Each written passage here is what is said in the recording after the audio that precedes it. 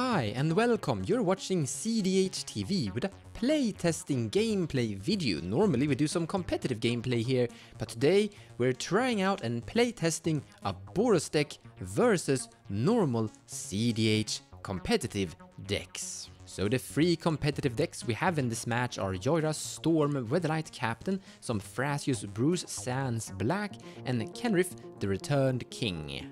While I'm gonna be piloting a Boros combination with Bruse and Akiri.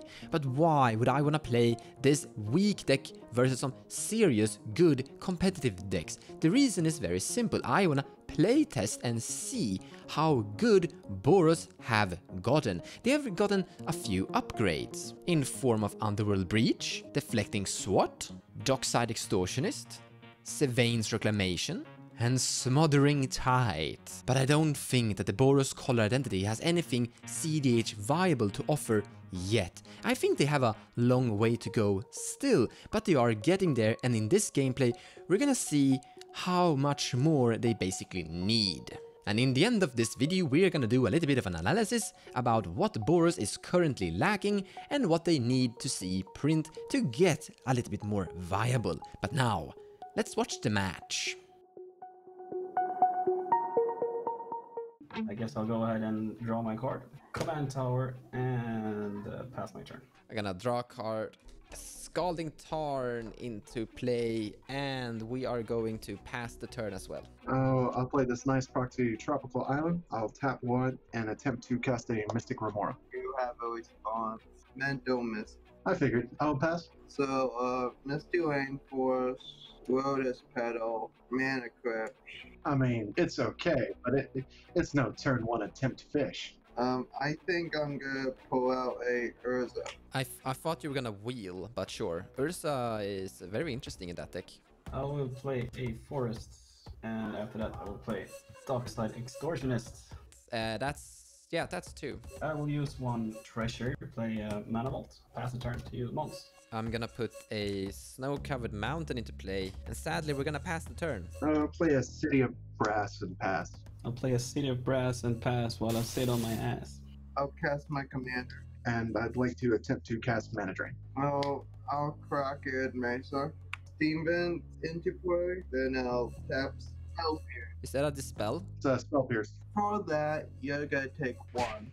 I pass after that. I will start by casting Mana Crypt. I'll crack this for blue. I want to cast Narset, Harder of Fails. So I'll use the ability to look at the top four. I'll pick... No, sorry. I changed my mind. Negate. So I have one floating. I'll tap one green, and I want to play Isochron Scepter. Wait, if that is a dramatic reversal, you have infinite mana. But you don't win from infinite colorless mana. I pass on Isochron on the stack. I pass on Isochron on the stack. Pact of Negation. I'm gonna crack this meanwhile and find the Plateau. I'll pass my turn to you, Mons. In the end step, I'm going to tap my Plateau and cast Enlightened Tutor. Where is it? Here's the Mana Crypt for Enlightened Tutor. Okay, so I'm gonna draw this. I'm gonna cast my Mana Crypt, and I'm gonna cast a Smothering Tide. No! Hey, you just get quick treasure off me. I'm not gonna get that many treasures. There's a Narset in play. Pass the turn. I won't pay, you can get a treasure. I'll play Man Confluence and pass. I'm gonna leave this man at half because I need to, or I lose. So you get another treasure. I guess so. I'll put a Scald and pass the turn. Draw my card for turn. Yeah, I should use Narset. I'll pick Imperial Seal. I was really hoping that was going to be a box topper for Double Masters. I really want more art of that. I think... No, it's not on imprint in reserve list, actually. They can make it. Yeah, like it's not on the reserve list. Nothing for Portal 3 Kingdoms. That's why they're terrible investments. Yes. I'll play Soul Ring 5, and I want to play Kenrith, the Return King. I have no response to Kenrith. I have no response to Ken. I have no response to Kenrith. Very lovely. Play Overgrown Tomb. It comes into play untapped, so I'll take 2. And then I will cast Imperial Seal. I'm telling you, Hans, Blood Moon just would have saved Michael 2 life there, because he would have had that Overgrown Tomb come into play untapped. Kinda wanted some treasures first, okay? I want treasure. I want gold. I want gold. I'll be done after that. I'm gonna draw a card for the turn. tap this for white, tap this for red. We're gonna cast Akiri. That is a beefy line slinger. Yeah, she's currently a 4/3 first strike vigilance. Then I'm gonna cast a Blood Moon by sacrificing this treasure and tapping the mana crypt. In response, I'm gonna sack my Scalding Taunt while I can. I'm gonna respond, and I'd like to cast Intuition. I have no response to an intuition. I'm Boros. I know that I am totally messing this one part up. Dockside, Underworld Breach, Noxious Revival. Well, yeah, we've had good rapport. I'll target Brian. How big is your graveyard, by the way, Samurai? I've only got like 2-3 cards. I was like, if I give him Noxus, he could just do either Underworld Breach or Darkside. I think I'm gonna give you Underworld. You fool! I mean, it was a good choice, but still. Ha ha ha, he made the wrong choice. But it was the correct choice, but it was wrong to make it. I'm right for the wrong reasons. Blood Moon hits the play, I guess, and I pass the turn. Actually, this is pretty sweet. I'll pass turn. I am paying with Smother. I'm gonna cast a Gilded Drake. I don't have a response. I don't have a response either. I think I know what creature I'm gonna take. Kenrith? Yeah, I can't wait. I'll respond by putting a counter, +1/+1 counter on Dockside. Then he's yours. Sure, I'll pay a light min and give all my stuff fairies. I'm gonna swing Kenny at Tenny's Planeswalker. Yeah, I will block with both my creatures. I still want to kill him. Yeah, double blocking. Okay, that happens. I will kill the Gilded Drake. Pass the turn. Do you pay for your mana vault? Yes, I will. I pay 4 to untap it. I draw my card, and I will pay 2. I don't get a treasure. Yeah, I'll pass my turn. I will untap, I will roll for my mana crypt. Oddest damage. That's a 1, that is 3 damage. Draw a card for the turn. I'm gonna cast Girapur's Aether Grid, guys. Oh, I know that one. That one's a good card. Yeah, so I can tap to untapped artifact. If I do, I will deal 1 damage to a creature or player. How many artifacts do you have? 1, 2, 3 that are untapped and have a mana vault. I currently have 4 artifacts, but I might gain more with this thing, so I might have an industry of bolting stuff here, okay? I do have a response to that. Ah, come on. Counter spell. You know what, Brian? I'm gonna attack you at your face with my 4/3 first strike vigilance. I shall take 4. Pass the turn. During your end phase, I'd like to cast Force of Vigor, exiling Vexing Shusher. Blood Moon, Blood Moon, Blood Moon. I'll target the Blood Moon and the Smothering Tide. I have no response to this, so I guess no one is going to stop this. They both die. I had an amazing game here. A Blood Moon, Smothering Titan, Gear per 8 grid. You cast your upper Aether Grid, Counterspell was cast, Force of Vigor was cast. I'll tap 2, I'll take 2, and I'll cast Brain Freeze targeting myself, then I'll no spell. That's cool stuff. Upkeep, draw, no treasure. I'd like to cast Underworld Breach. I have one small thing I can do. I can tap this for white, crack this, and for this turn we're gonna cast a Hallowed Moonlight. Until end of turn, if a creature would enter the battlefield and it wasn't cast, exile it instead, and I get to draw a card. So I hopefully draw a good card here, like Silence. No, I didn't draw Silence. 1, 2, 3, cast Lotus Petal, Storm Count goes up to 3, crack Lotus Petal for blue. 1, 2, 3, crack Lotus Petal, Storm Count goes up to 4. You should have the Jeopardy theme song for when people storm or combos. I don't think I can use that though. Brain Freeze, Storm Count goes up to 5, but I'll mill 15 cards. Don't see a win right now. He's gonna Brain Freeze and kill us. I've basically got loop with Lion's Eye Diamond. You kinda have enough with only Lotus Petal and Brain Freeze as well, right? Basically, yeah, I did, but it's a less efficient. With Underworld Breach, he's able to cast spells from his graveyard, and he doesn't use the Lion's Eye Diamond. Actually, he's using Lotus Petal, but now he's using the Lion's Diamond to gain mana, and with the mana, he's casting Brain Freeze to target himself, and then he's casting Brain Freeze to kill us, basically. So the Storm Count is gonna be massive, I believe. I'm dead. Nice! Yeah, well played, well played. A well-deserved win. Play of the game. Counterspell was cast, Force of Vigor was cast. I'll tap 2, I'll take 2, and I'll cast Brain Freeze targeting myself, then I'll no spell. So at my end step during my turn, I had cast Gear per 8 Grid, Brian cast a counterspell, and Samurai had cast a Force of Vigor. So when he cast Brain Freeze, he was able to fill his graveyard with 12 new cards, which gave him fuel enough to storm off and win on his next turn. My opening hand was actually pretty amazing. I had an Enlightened Tutor, Smothering Tide, Blood Moon, and a Divergent Transformation.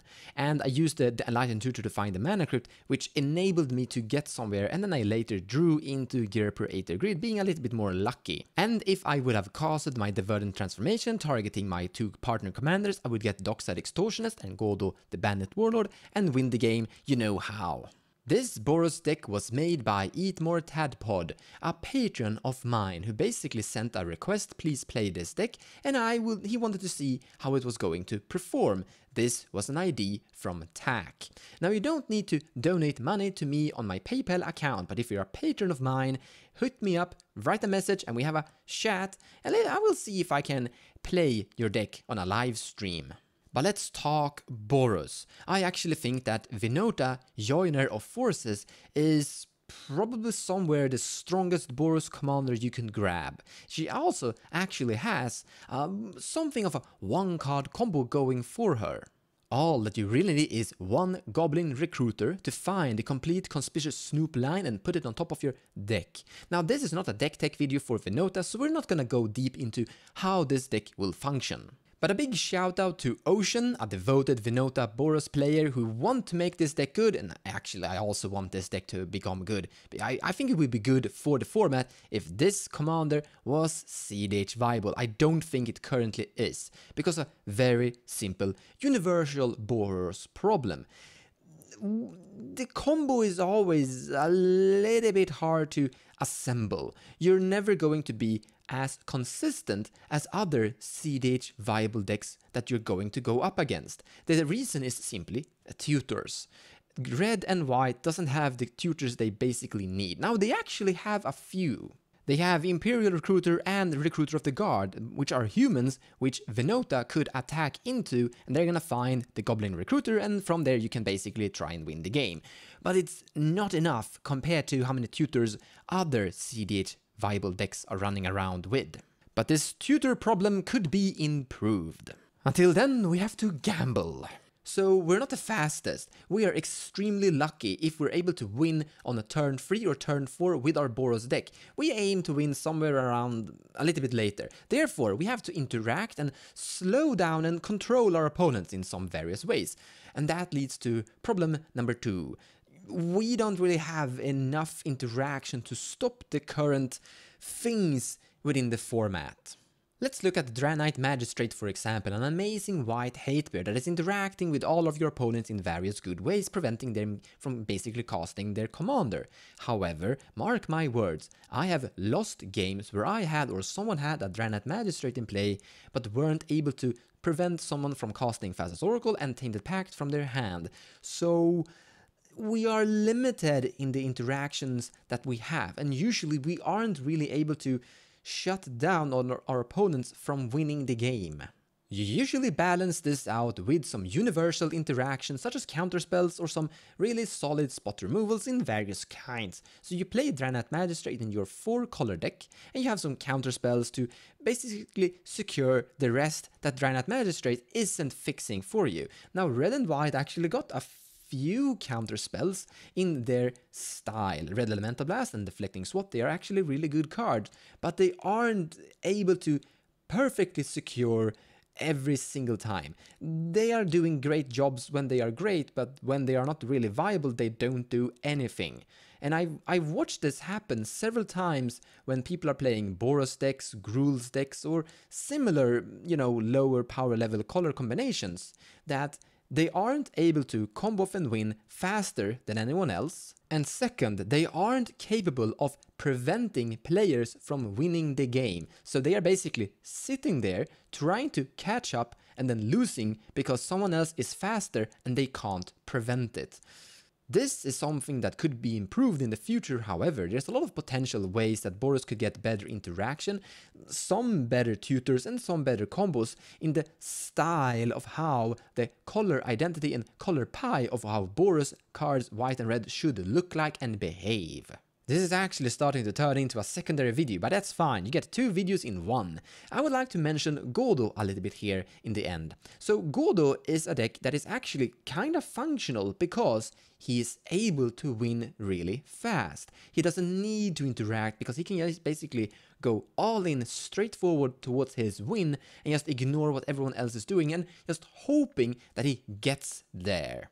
And that is why the mono-red Godo Helm is more viable compared to more color identity of Boros Vinota. Thank you so much for watching, and I hope you enjoyed the video. If you like what I do and you wanna support me, feel free to share my videos or even checking out my Patreon page. Also, purchasing cards from the TCG Players website using the affiliate link in the description below of the video will also help the channel grow. So a big thank you to all of you.